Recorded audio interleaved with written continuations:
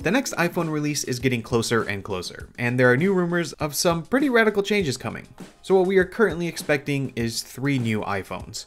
2 are an update to the current iPhone 7 and 7 Plus, and we are also expecting a third, more premium iPhone.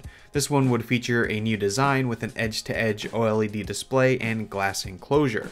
What's new though is that, according to analyst Ming Chi Kuo, this new iPhone won't feature Touch ID underneath the display like originally thought, but instead the new iPhone would feature a new improved facial recognition system to replace Touch ID altogether. This is also backed up by Bloomberg, and this feature is reported to be built in with the front-facing camera. The sensor is said to be able to unlock your phone in a matter of milliseconds, and it will use 3D scanning, which will allow it to be much more secure and be able to work in a multitude of scenarios, like when laying flat on a table. Earlier this year, Samsung released their Galaxy S8, which featured face scanning, but that was easily tricked with a photo. Apple's solution, however, is said to be much more secure than that, and use IR sensors and 3D scanning so that a 2D photo can't trick it. The question though is, what will happen to Touch ID?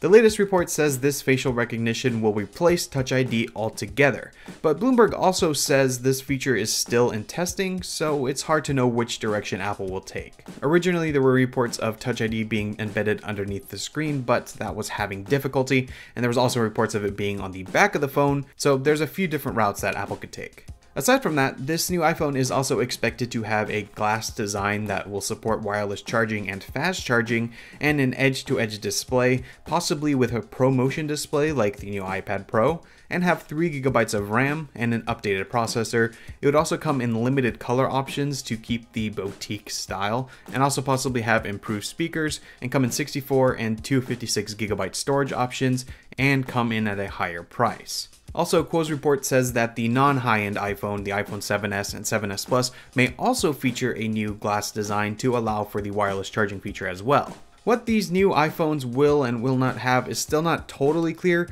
but we are getting closer to the expected fall release, so not too much longer to wait.